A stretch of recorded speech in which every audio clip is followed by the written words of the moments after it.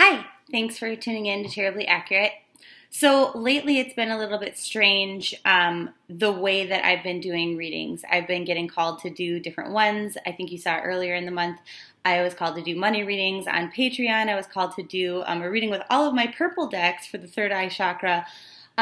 So right now what I did was I got all of my angel cards together. It was time to do an angel reading, and so I hope you enjoy this.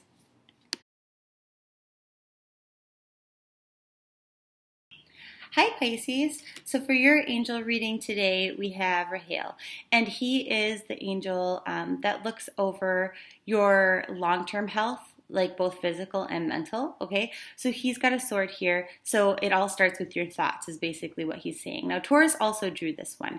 So if you have Pisces and Taurus both in your chart, this will be exceptionally important for you. Now, whoops.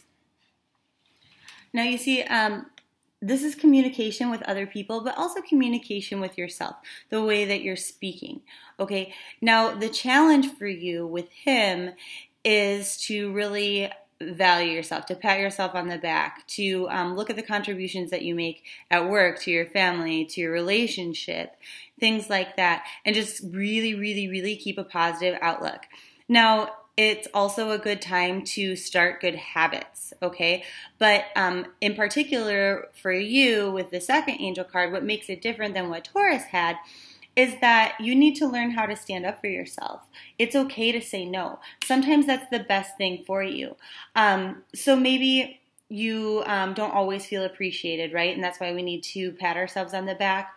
And so we seek that. So we don't say no. We do kind things for others. We overextend ourselves, but you have to look over you first is essentially what this is saying. So keeping your thoughts positive and really just saying no from time to time, nurturing and caring for yourself first. So I hope you found that helpful. That would be a really good goal for this month.